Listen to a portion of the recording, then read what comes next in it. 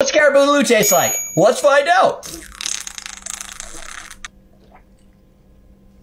Well, it's got 151 in there. Something special. It's kind of strong. It's got coconut flavor, the taste of fire, and pineapple juice. So if you like pineapple juice that's been rolled in fire and coconuts, it's tropical. It's just, you know you're gonna hurt after you drink this thing for a while.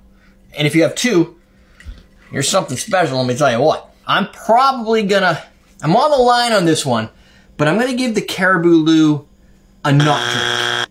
You can leave your comments below, but my palate seems to have matured a little bit too much for this, but there's probably plenty of people who are gonna hate on me, and that's great. I love interaction.